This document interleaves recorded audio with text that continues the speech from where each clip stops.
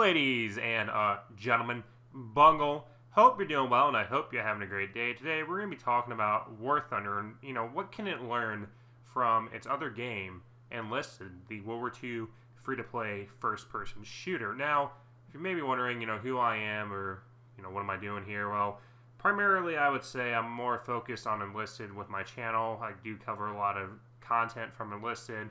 And when I first started my channel, originally I was trying to be a War Thunder channel, kind of have some content and reviews I was doing and talking about events and stuff in War Thunder. And I kind of stopped playing War Thunder for a bit when Enlisted started, popping off. Moved my channel focus to Enlisted because, in my opinion, I think Enlisted definitely, of the two games, is definitely better. And there's kind of reasons why with mechanics and stuff like that I feel that Enlisted uses that War Thunder could benefit from. So on War Thunder, kind of how it works, as you go and start a tech tree, whether it be aviation, it would be vehicles, it'd be ships, it has tiers. As you progress through each tier, you have to unlock a certain amount of vehicles, and as you unlock a certain amount of vehicles, then the next tier unlocks and everything like that. They have a thing called battle rating system, so basically how it works is a +1, -1 system. So if something has a battle rating of 4.0, it will see up to 5.0 vehicles and down to 3.0 vehicles.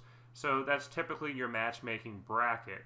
Now, as in for game modes, when you go and play game modes like arcade battles, you play realistic battles, and play simulator battles, basically each of these game modes varies in rewards as well as difficulty. Arcade battles is the easiest, given the name arcade battles.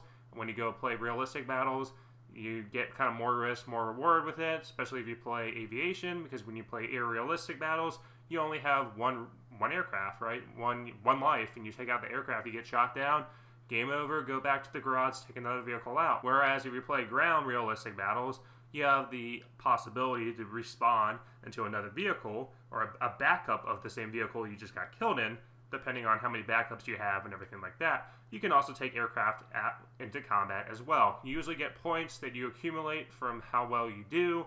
If you do really well, of course, you can take out your entire lineup. And lastly, simulator battles is more the hardcore option for tanks and for aircraft. This is pretty much when you're taking it out and you basically, it's all on you. You have to control movement of your aircraft. You don't have an instructor that's kind of there to kind of help you manage the more realistic side of aircraft. Everything is on you, and it's highly recommended you use joysticks and everything like that when you play that game mode. So basically giving you a summary of kind of what War Thunder is. What can we go and look from Enlisted? Well, Enlisted right now has a squad mechanic, and it has its Lone Fighters game mode, which is kind of like if you played Hell Let Loose or Postscriptum, Arma. There's kind of realistic game modes, but generally the selling point of Enlisted is squads, and squads generally is a lot of fun because it includes AI, but it also has a tendency, unlike War Thunder in my opinion, to keep the battle going. It doesn't matter how many squads you bring out. You're not limited to the amount of squads you bring out. You will always have the opportunity to respawn in the same squad you died in. Now you have to go and use other squads, right? But it has a little cooldown, and then you can go back into that squad. What I really like about Enlisted, being a War Thunder player, is that when I'm in a match, I'm in a match. I'm not limited to either how well I do or how bad I do.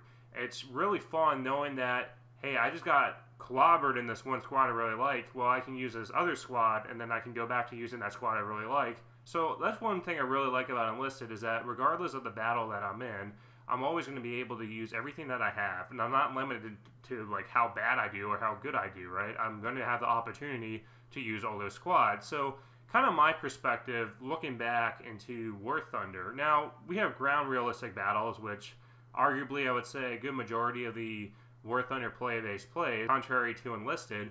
When you go and play this game mode, if you're doing bad, you usually just respawn once, if not at all, and you're done. And you're kind of just done. Like, if you got taken out right away, you didn't kill anything, you didn't capture any objectives, it punishes players very quickly, and it tends to kind of lead to landslides, especially if you're on the team that's getting clobbered.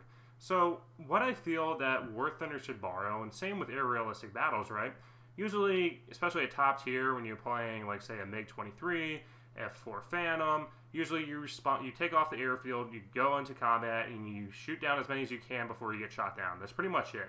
That's it. And especially if you get taken out at the beginning of the match, or you're on that team that's doing pretty well, but you still haven't gotten a kill, it's not really fun. It's like a quick match, ends in like 5 minutes. Whereas Enlisted, usually the matches will go on for a good 20-30 minutes. It depends on how many objectives are being captured during that game mode, but typically a good match is like 20 to 30 minutes. Even the quickest match can be 10 minutes. So kind of what I feel that War Thunder fails to do, that it should learn from Enlisted, is have that continuous battle going on in the game. Enlisted is always constant combat all the time. There really isn't really much dead space in Enlisted. It's just a constant furball. So one of the ways that War Thunder can kind of better from Enlisted is just having that continuous furball. And a great example is air realistic battles. Air realistic battles, in my opinion, is just kind of weak.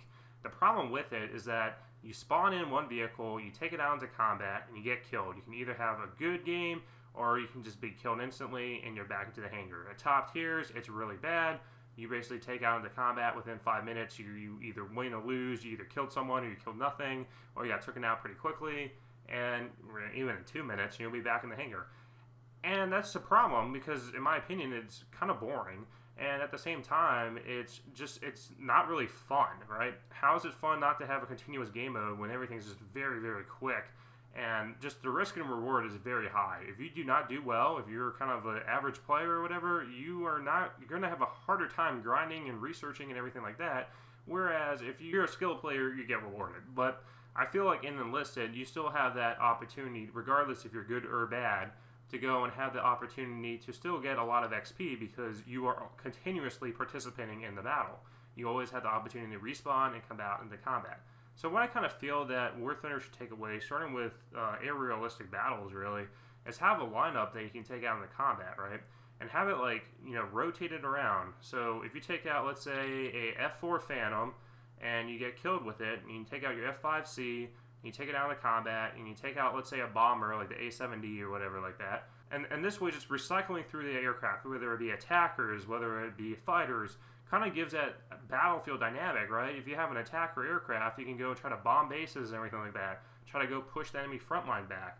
Same with dogfighters, having people trying to intercept bombers, everything like that. It's just kind of an idea that I feel like War Thunder definitely, in my opinion, needs to be updated with its game modes and everything like that.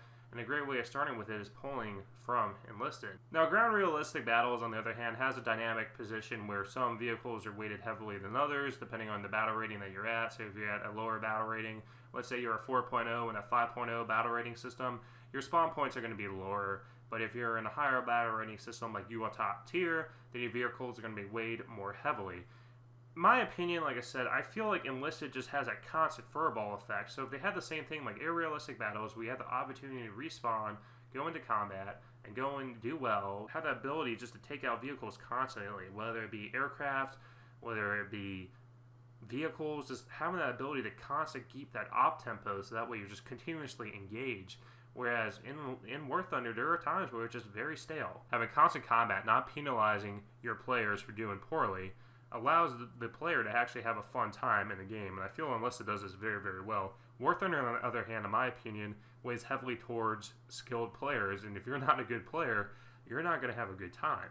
So I feel to kind of fix the issue that War Thunder is having is kind of look at what Enlisted does, have the ability to go and take out multiple vehicles in the combat, have the ability to cycle through them, a respawn grace period as that vehicle got destroyed or taken out or whatever, and be able to use everything in your lineup and have a dynamic battlefield.